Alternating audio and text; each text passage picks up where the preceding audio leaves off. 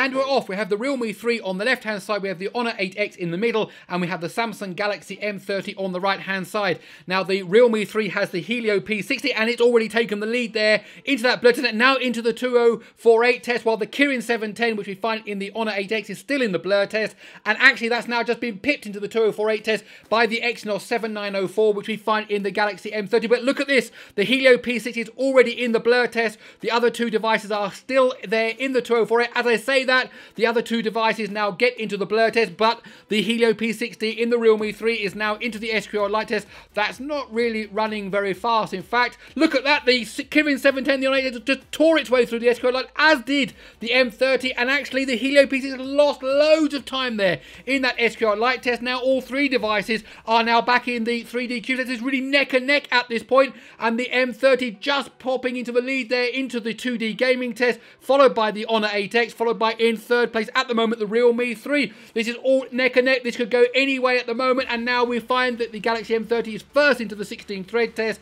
followed by the Honor 8X, and now the Realme 3. Now what's interesting is the M30 is using the Exynos 7904, which actually is a 2+6 setup. So there are 2 Cortex A73 cores and 6 Cortex A53 cores. The other two devices are using 4 of each. And so actually we can see that the Kirin 710 has clearly taken the lead now. It's going to get to the end of that test first. It has, and it's now gone into Unity test. So the M30 has lost out there because of that 2+6 setup. And now the Helio P60 is into the Unity test. And finally now we're seeing the M30 go into the Unity test.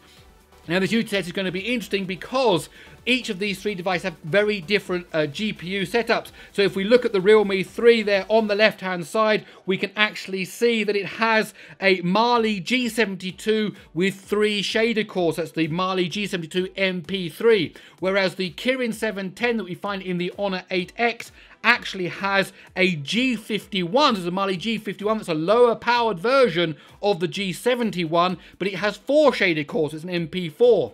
And then in the Galaxy M30 on the right hand side, we actually find a G71. So that's the oldest generation of all these three GPUs, but it's only got 2 shaded cores. So we've got 2 shaded cores versus 3 shaded cores versus 4 shaded cores. We've got the G71 versus the G72 versus the G51. So which one is going to come in first? Now looking at this, it looks to me as if the Helio P60 is actually slightly in the lead at this point, and it looks like the Exynos 7904 is struggling there. There seems to be quite a lot of jerkiness in that rendering that's coming up there. The other two are looking pretty close at the moment. We're going to see which one finally comes out first. They're both making their way down to this castle scene, which is traditionally the hardest scene to render in this run that we have here. A lot of phones really struggle here right at the very end. It seems to be neck and neck at the moment. I think the P60 is just slightly closer. The P60, of course, has got the G72 with MP3, and it's finished first. It's gone into the compression test.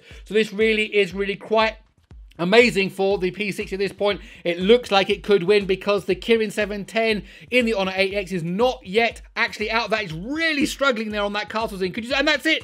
It's finished. The P60, the Realme 3 is coming with 3 minutes and 25 seconds. Now, looking at this, it really struggled there on the Honor 8X. It really did crawl to a slow there, but it's finally managed to get to the end of a test run. It's now also into the compression test. Surely this is going to be under 4 minutes. There's not that much of a difference here between the two, but certainly the Kirin 710 is coming in last place. There we go, 3 minutes and 48 seconds. Now, while we're waiting for this to finish in the Galaxy M30, and I look at the speed of that, I think we might be waiting just a few more seconds. It's also worth mentioning that the screen resolutions do play a part, because obviously when you're doing 3D rendering, all those pixels have to be rendered. Now, interestingly enough, the M30 and the Honor 8X have the highest resolution screens. That's full HD plus, so that's 2340 by 1080, whereas the Realme 3 has the lowest screen resolution.